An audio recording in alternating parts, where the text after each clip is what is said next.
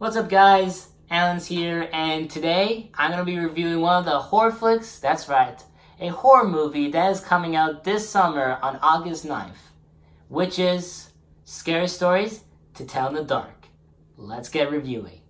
The movie Scary Stories to Tell in the Dark is directed by Andrea Arvedel, who is actually a very good director, has directed good films. But not only that, but Guillermo del Toro, the Academy Award director, is producing this film. So if there's anything I learned is that any film that has to do with Guillermo del Toro is a good film. So this movie is based off the book, in which this movie takes place in Mill Valley, Pennsylvania, in which a group of 4 teens heard a story about the family of the Bellows, but most specifically Sarah Bellows, with her darkest secrets and of course her dark past. Sarah Bellows actually creates scary stories based off of that, and has been possessing the town quite for a while as a legend. So a group of 4 teens actually go inside the house, unfortunately, covering the secrets and all of that, and it seems to be that Stella is actually leading the group. And the group includes 4 people: Augie, Chuck, and Ramen, each of them figuring out what's going on in the house. But Stella finds a book collection of scary stories that Sarah made, and they actually read it one by one. But actually, this becomes a really twisted event. As the stories began becoming more scary and scarier, it became so scary that it actually became too real for them, and they placed themselves in the story. And by the way, in this movie, there are going to be 5 stories compared to 7 in the book. So for those that, love the story The Thing or The Basket, you might not see this movie.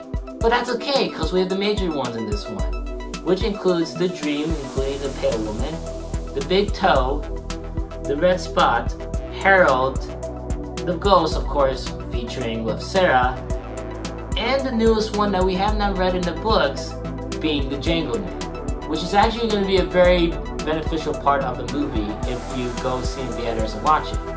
But I like this idea because each of the 5 stories actually connects to each 5 of the characters. And just, if it all connects, Chuck is going to be in The Dream, Augie is going to be in The Big Toe, Rufus is going to be in Red Spot, Tommy of course is going to be in Harold, and Stella is going to be featuring in The Ghost. Of course, Ramen being the Jangleman and the police officer according to this story.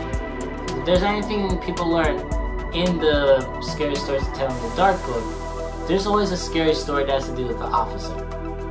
But yeah, my favorite is just the cast. They Stella, Ramen, Chuck, and Augie, they all have funny moments in the film, just like the movie It. So it's really cool how they're working together and they're trying to protect each other from getting killed.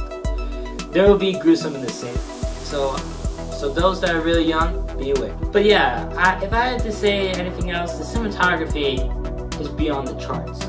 Literally, they did such a good job making the details of the setting, and of course the whole making look haunted and dark, kind of similar to what the book was described. If we were reading the book and picturing in our minds, this movie actually connects into it very well.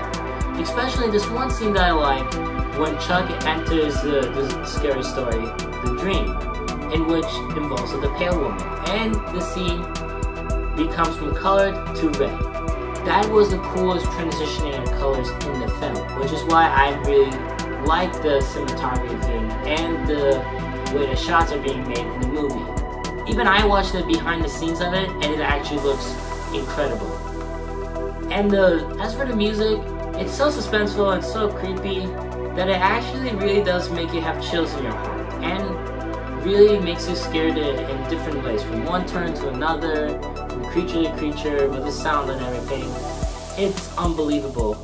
It's like The Quiet Place, but much more scary. And the editing, it just is, they really edited the sound perfectly and cut some parts of the film that actually made the film flow better, which makes actually the story much more effective to its audience. And the costume, I'm guessing the Pale Woman was the actress was in the Pale Woman to make it look scary. But the CGI and the animation of it, unbelievable. Like the details of the creatures, like, no, like, this actually is scary. Like, I cannot imagine that in our world, somebody behind that door popping out and actually trying to attack you. Like, that would be scary. I would not be able to come out alive if that happened. But yeah, but just like overall, like the story. Thank you for making this like the book. Like, so my favorite moment of this film that I really enjoy is actually based off the red spot that was based in the Scary Stories to Tell in the Dark. But with Ruth actually, you know, one of the cast members now being connected to the story of the red spot, it's actually really scary.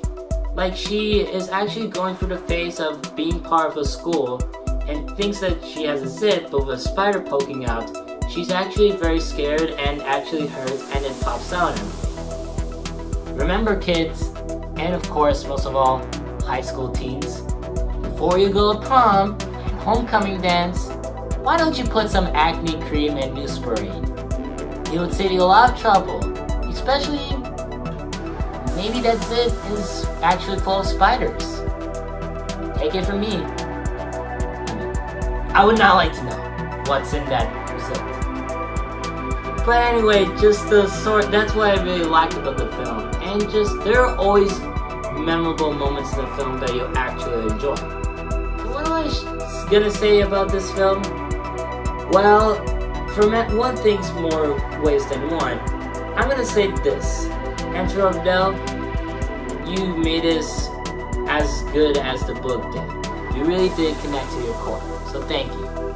And of course, anything to do with Guillermo del Toro is always gonna be a great film. I mean, even with his mind and like the ideas and all of that, and with Andrew Odell creating his ideas his own, you'll actually have a masterpiece horror film.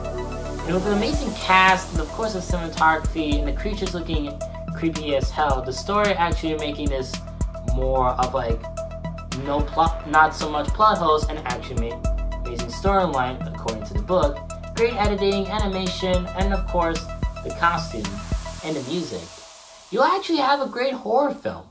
I'm gonna give this a 8.0 out of 10.